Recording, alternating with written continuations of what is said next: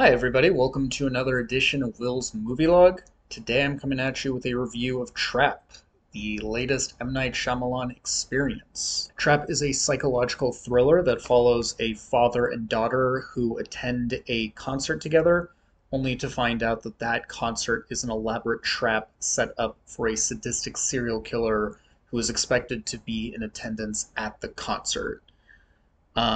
This isn't exactly a spoiler, but I do think it's important for people to calibrate their expectations for it because if you've watched the trailer, you might think that there's some sort of big twist or kind of bait and switch that's pulled on the audience, and that's just not really the case. I mean, the sort of conceit of the movie is set up pretty early on, and it doesn't really change in any fundamental way. There is a big tonal shift that happens about halfway through the movie, but we'll get to that. Now, right off the bat, the movie starts without any kind of exposition or real explanation of what's going on through the perspective of the characters.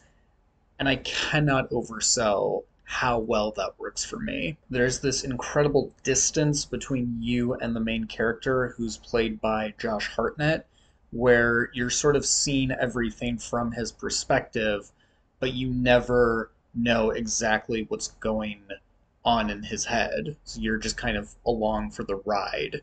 And just, that's exactly kind of what I want from a sort of psychological thriller such as this. I was completely engrossed by this and just totally enthralled by watching Hartnett's character sort of navigate this series of logistical challenges without arousing his daughter's suspicions. There's this weird playfulness to it all and a simultaneous boldness that is reflected in the visual style of the film itself. Watching The Sixth Sense and Old before watching this gave me a heightened appreciation of how Shyamalan's filmmaking style has evolved over the years, particularly with regards to things like shot composition and how experimental that's become. There is a lot of very asymmetrical shot compositions and a lot of very dramatic um, sort of close-ups of actors' expressions and in ways that almost sort of violate the 180-degree rule in film. For those who don't know, the 180-degree rule is this filmmaking principle that basically there's like, if you're having a conversation between two different characters, there's like this imaginary line that runs through them, and it's like an axis, and you're supposed to shoot on one side of that axis. So if I'm having a conversation with somebody and the camera is sort of shot over my right shoulder, and then there's a reverse shot of them, it's going to shoot from over their left shoulder. So it remains, so the camera remains on one side of us. Otherwise, the camera is like flip flopping between two different axes or one axis, and it sort of disrupts the wall of reality that's created between. You know what I'm saying. So all of that is to say that breaking or at least sort of subverting the 180-degree rule by pushing right up to the ragged edge of it. And Shyamalan isn't the only person who does this. Demi has done it. The Japanese filmmaker Ozu, I believe, is famous for doing it. And it's an effective way to sort of subvert filmmaking principles so as to create an unconventional cinematic language in your movie, which only works if you're a talented filmmaker, which Shyamalan is. And none of this is just some pretentious parlor trick. I mean, all of it serves the purpose of creating this very off-kilter, uneasy atmosphere that Shyamalan just has a knack for creating with his directing style and that and mainly that and kind of the types of performances that he's able to elicit from his actors. Now, like I said, the first half of the movie, roughly speaking, is the part that takes place throughout the concert itself, and that's when it is this sort of procedural cat and mouse thriller.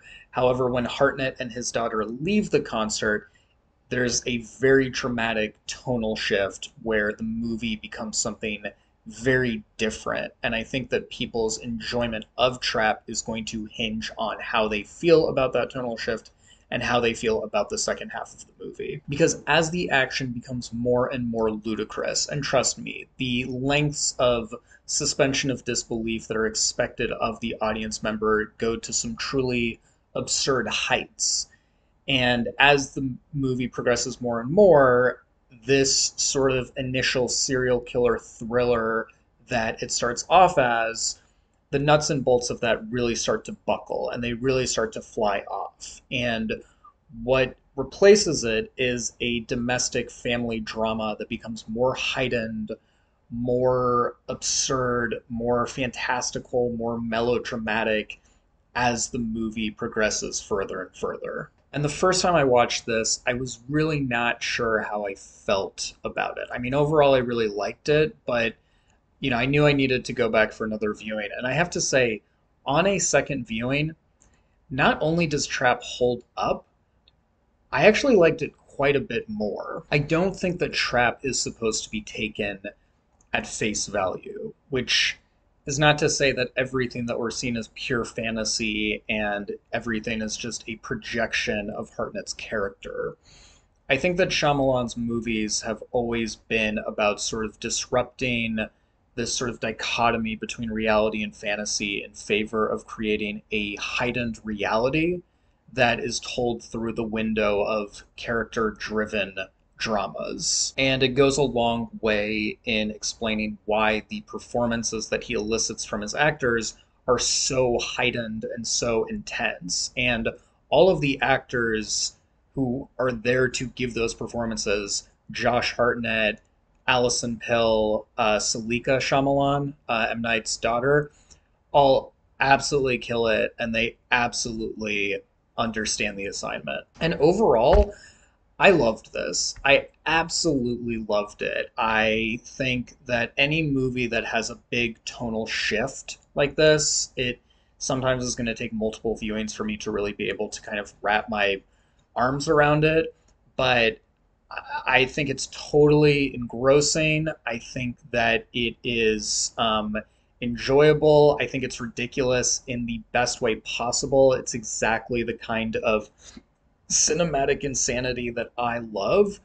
And it is not only entertaining, but scratches a lot of my sort of personal itches in terms of what I like um, as a film nerd, mainly in the way it sort of, like I said, I mean, subverts this dichotomy between reality and fantasy in favor of creating a heightened reality.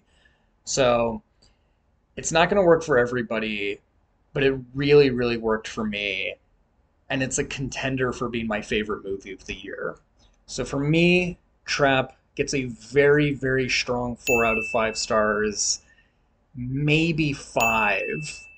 The only thing stopping me from giving 5 stars is I really don't like to downgrade my rating after a certain period of time, so I'm pretty conservative with how I rate movies. I also don't do half stars.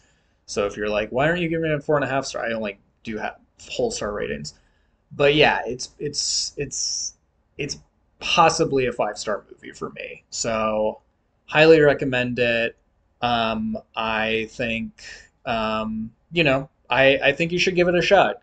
Maybe it's your up your alley. Maybe it's not. At this point, I think most people know how they feel about M. Night Shyamalan as a filmmaker.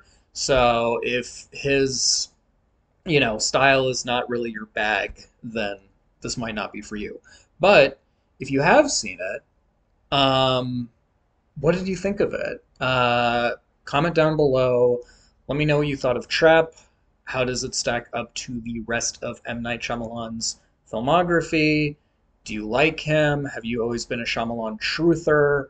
Um, do you think that he has not made a good movie since Unbreakable or The Sixth Sense? And yeah, that's pretty much it.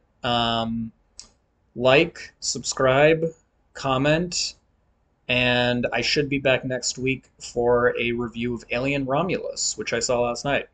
So until next time, take care.